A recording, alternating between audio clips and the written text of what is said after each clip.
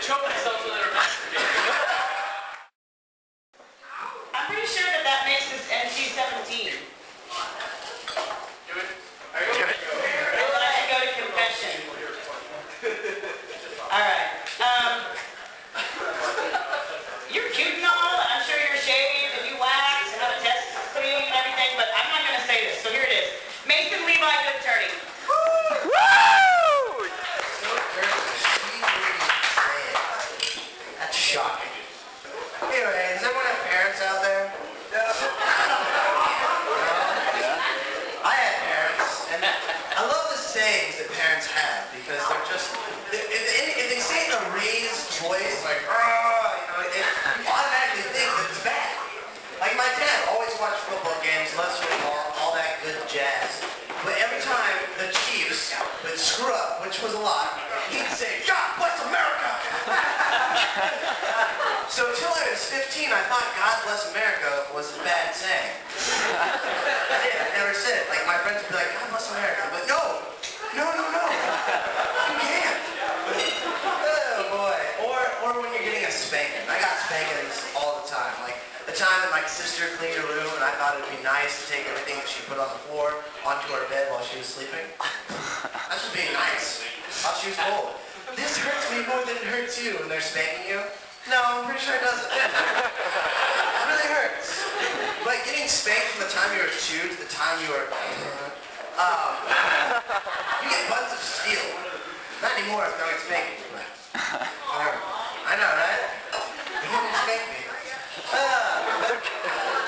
On a more serious note, I did find out something the other day that I have a disease. And it's nothing cool. It's obesity. They said I was obese.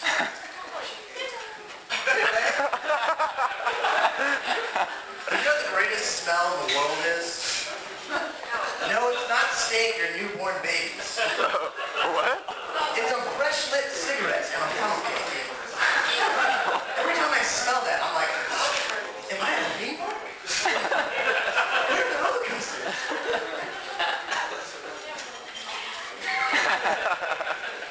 Girls are fun, but they're stupid. That's gonna I was sitting in class the other day, and I was eavesdropping, as one does.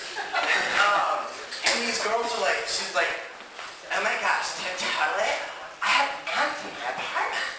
And the other girl goes, you mean the small one? No, the dog-sized ones. The ones that take over cities. Godzilla fights them and the monster comes and saves the day. Godzilla 6. Robot Godzilla is destroying Tokyo, and reptile Godzilla is fighting them, and then Mothra comes from outer space, beats Robot Godzilla, and then beats... So, I was doing some research the other day on the internet on Russian mail-order brides. I was curious. Anyway, so I was looking and it was like, put in your email address and we'll send you a letter. And I was like, alright. So, and then it was like, oh, this site sucks. So I went to bed. 3 days later, I started getting these emails. Hello, my name is Maria. I don't know why that's a Russian name, but it is. And she was, apparently, I was her knight in shining armor. She was on her way to America. We were going to get married. She's now living with my parents.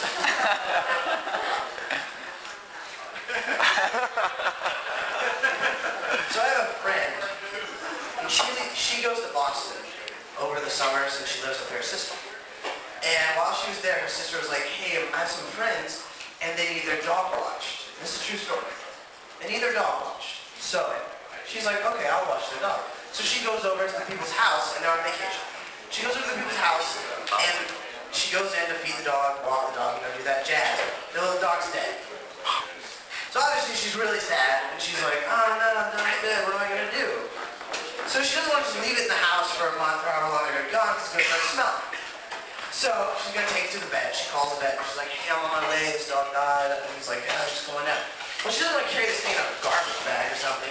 So she puts it in a suitcase. Obviously a logical choice. And she's lugging it around Boston. And she's on the subway, and she's kind of like, just holding herself because she's like, I'm freaking carrying a dead dog. How off? And this guy's like, hey, would you like to help that? She's like, yeah, it's really heavy. So they're carrying it along, talking, and he's like, so I'm like, this is pretty heavy. What do you have in here? And she's like, a computer? And he's like, oh, cool. So they go a few more blocks, and he takes off running. True story.